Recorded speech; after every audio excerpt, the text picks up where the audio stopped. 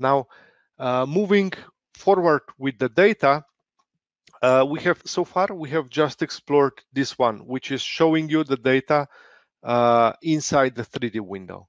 Now, an additional option that you have in Modelur is also to show the data inside this urban control data table. This is how we call it, and it's actually a table of all of the data that is coming out of your model. Right now, it is a small scale new development, so there is not a lot of data in here. But if you had more buildings, everything, and more city blocks, all of the data that is coming out of your design would be here. Now, one benefit of this one is that in here you can sort the data. So let's go here and check the buildings by the gross floor area, and let me pick the one that has the largest gross floor area. Sorry, and you can see here that it got marked in the table, but it also got selected in my model. So this way I can quickly pick the buildings and see which is which in terms of the data and the 3D model.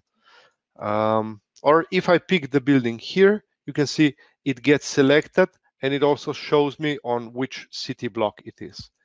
Now, we can always manage which is the data that we are seeing here by clicking on these checkboxes. You can see there are quite a few options here. So we have the data for the whole plot.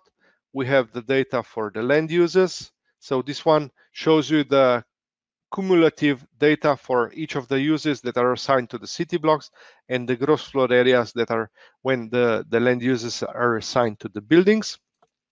Then we have the data for the city blocks, which we can also expand by showing what are then the actual buildings that are placed on this city block, and what are their uses, what are the ratios, what are the floor areas, how much they contribute to the FAR, and so on.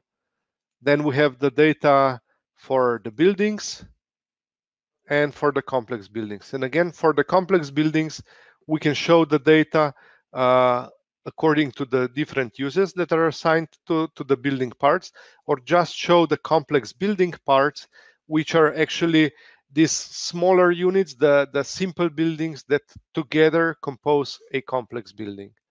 Now, let me just go here and turn on all of the options, because what I want to do now is I want to also engage this live connection to Excel. This is an additional functionality that we believe delivers quite a lot of value, and it is managed here. So in here, you just set what is the data that is going to be sent to Excel. So I have turned everything on, and now what I'll do is I'll go to extensions, Modelur, and send Modelur data to Excel.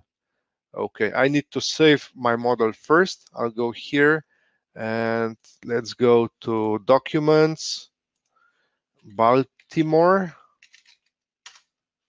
Okay, now I have saved the file, and what Modelur did is it already brought up the Excel, but I guess you don't see it. So let me just go here to switch my computer to a bit lower resolution and share my complete screen. So share. Okay, can you see it? Gasper, can you confirm that both Excel and SketchUp are visible? Yeah. Yeah. Okay. So